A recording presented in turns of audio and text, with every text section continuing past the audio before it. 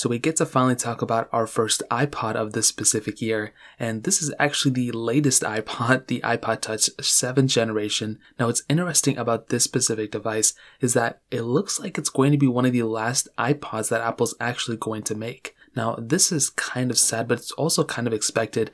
The iPod lineup has really not meant as much now more than ever. I mean, all of our devices can play music, and that was one of the best selling points of the iPod, but especially when you consider the fact that a lot of the music is not stored on our devices anymore. It's pretty much through streaming networks like Spotify, Apple Music, and different things like that. It really doesn't make too much sense to buy an iPod unless you're giving it to like a kid who doesn't want to use a phone, if you don't want to get a phone for somebody, if you want to just have like a Wi-Fi device, or if you want to use, a device that you can, make iOS apps on. That's another big reason why I've seen people buy iPods. Other than that, it really makes no sense to pick one of these things up. Now, externally, this thing looks pretty much the same thing as the last couple of generation iPod Touches. You do have that 4-inch panel on the front, which is still actually pretty decent. It doesn't look like an ugly panel by any means, and I think that's one of the more interesting things about these iPods. The panels are still good, and Apple actually put almost the same panel that they have on their iPhones at that time on these, iPods, which is really nice. Now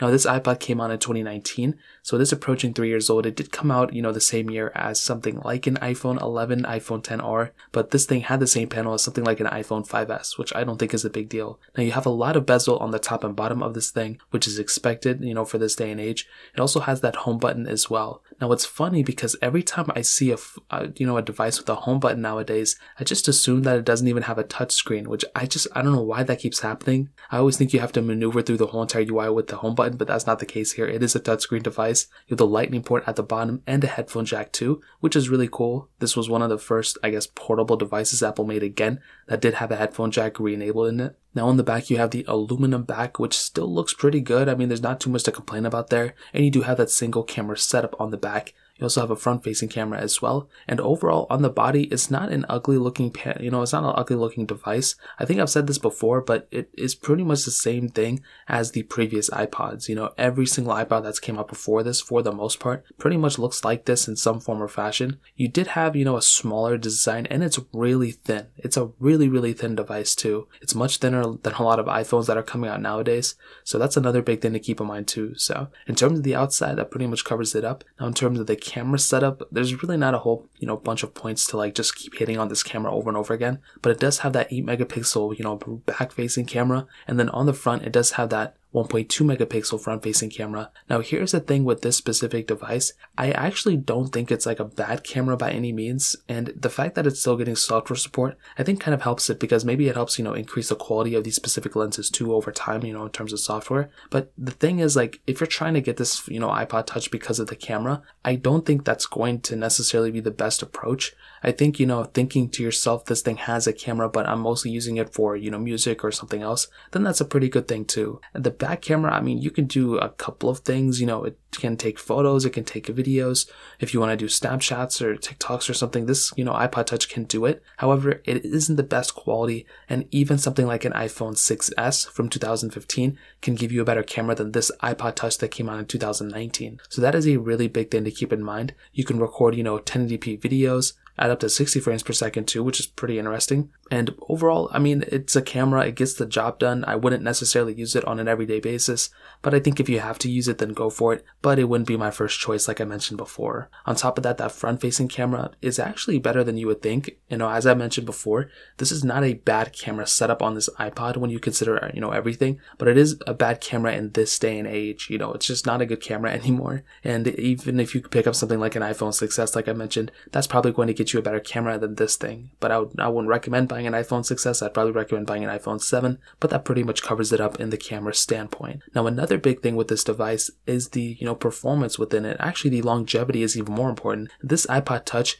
is pretty much going to last exactly as long as an iPhone 7, and the reason for that is because this thing has the same chipset as the iPhone 7. So in reality, however long that device lasts, the iPhone 7 lasts, is how long the iPod Touch 7th generation is going to last. And in my opinion, I think that's going to end off probably around iOS 16. Apple is still currently selling this iPod Touch, in the Apple Store, and there are actually a lot of devices that have that A10 Fusion chip inside of it. These include those iPhones, those iPods, and there's some iPads that have this chipset too. So it doesn't make any sense to me why Apple would just, cut short this lifespan. They kept the A8X chip for a very long time, so I kind of see them doing the same thing with this specific device. I could be totally wrong, but that's kind of what I see them doing with the iPod Touch 7th generation too. So in terms of longevity, I think at the very earliest it's going to end with iOS 16. So you still have another about 2 years to use this device before it's fully outdated in terms of full OS updates and security updates as well. So in terms of that covers it up there. Now in terms of the performance side of things,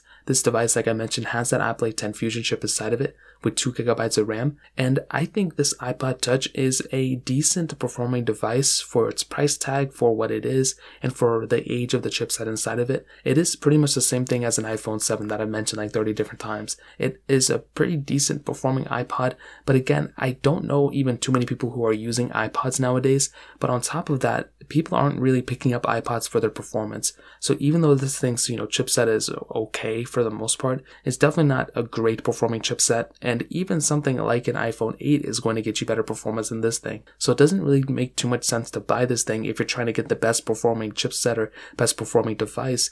You can buy an iPhone or used iPhone and still use it as an iPod. There really isn't any advantage of picking up this thing over an iPhone. Even if you're trying to keep it as a Wi-Fi device or whatever, you can still use this thing for that for the most part. So that's a pretty big thing to keep in mind from what I've seen. On top of that, things like, random gaming and then Snapchat and, doing things like that. This iPod can handle it for sure. Obviously, it's going to be glitchy and it's going to be slow, but my biggest concern is that smaller display. I like having a bigger display for the most part, and with something like the iPod Touch, you're kind of getting like a smaller device, and, some people prefer that. I kind of like having something a little bit bigger, so that's a big thing to keep in mind, but if you're okay with this, then you should be okay for the most part. So, in terms of performance, that pretty much covers it up there. Now, ending it off with the battery life, from my experience, this thing's battery life actually was pretty decent for how big it and how thin it was. I was not expecting this thing to be, having that good of battery life, but here's the thing, it's not that great. I don't want to give the impression that this thing is like really, really good. That is not the case at all. It's like pretty average. It's like pretty average.